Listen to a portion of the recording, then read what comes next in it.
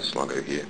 I'm going to be giving you a bit of a review on the Skywatcher 114mm reflector, which is a very little first telescope, well, little-ish first telescope, for anyone who's an amateur astronomer out there who's interested in getting their first decent-sized scope.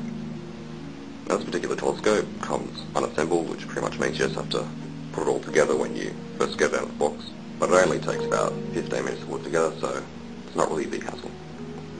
So, what you'll find is when you open the box is that you'll find all this except in different parts. So what you'll get is the main optical tube, which is this thing here, and you'll also get the finder scope, which is used to try and help you find planets or stars, whatever you want to look at. You'll get your tripod, you'll get your counterweight, balance, you'll get the rod which attaches it, you'll get different keys that help lock in the telescope and these things down here. You'll also get two of these things, which are called fine adjustment rods. One would usually go here as well, but I've replaced it and put in a motor which will help counteract the Earth's rotation. And I think that's pretty much it. Oh, you also get a little rack to help put your eyepieces on. Now with this particular telescope, if I remember correctly, you get three different eyepieces. You get a 25mm, and you get a 10mm, and you also get what's called a Barlow lens. And this attaches onto other lenses to create a bigger picture. So what does it all mean? What does 10mm, 25mm, what do those numbers mean? Well, pretty much, the smaller the number, the larger the picture will be for your telescope. So if I had a 10mm and I put it in this telescope, what you'd see is you'd see a smaller field of view, but you'd see a larger image. If I had a 25mm in there, what you'd see is a larger field of view, but usually the image won't be as good or won't be as enhanced or won't be as clear. Now, as I said in my other video, the way to find out the magnification power of each of the lenses is that you divide the focal length of the telescope divided by the focal length of the eyepiece. So for the 25mm, you get 900, which is the focal length of the telescope, divided by 25, which will give you the power of 36 times. The 10mm, it will be 90 times. Now what the Barlow lens is used for is that you'll attach this to your other eyepieces. Now what it does is that it effectively gives the illusion of doubling the focal length of your telescope. So instead of being 900mm, this would be 1800mm. Now what that's used for is it gives you a somewhat larger magnification when you're looking through your eyepiece. So for example, if I had a 25mm, instead of being 36 times, it'd be 72 times. If I had the 90mm, it'd be 180 times. However, I wouldn't recommend using it all too often using the Skywatcher 114mm telescope, as although it does give you a larger picture, it just tends to distort it a bit, so the picture quality wouldn't be too wonderful when you're looking through. Now the mount on this particular telescope is called an equatorial mount. Now what that allows you to do is allows you to counteract the Earth's rotation, instead of just using what's called an alt-azimuth mount, which only turns left and right, like that. Now this mount, you can move it in ways like that, and like that, which will become very useful because instead of having to use that every time a planet or star moves, you have to keep moving it up and then left and right, and anyway it gets a bit of a pain in the arse. Anyway, when you're going to get out your telescope for the first time, you're going to have to do something called balancing it.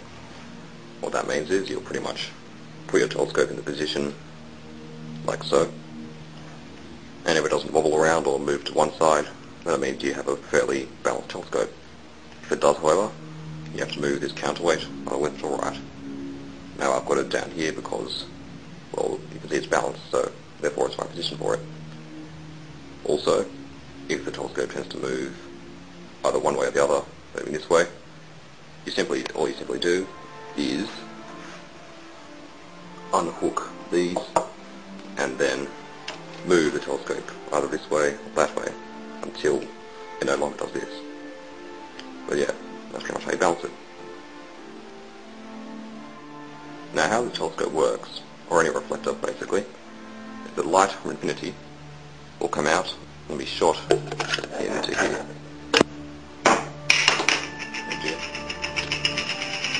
Anyway, light will travel down from infinity, it will go down here into what's called called the primary mirror, which is all the way down there. Now, from the primary mirror, it'll be shot back up, reflected, into what's called the secondary mirror, which is there. And from there, it'll be reflected out to here, which is where you put your eyepieces. And that is where you'll get your pictures. So you put something like that in there. And, yeah, can't really see anything now because it's just aimed there.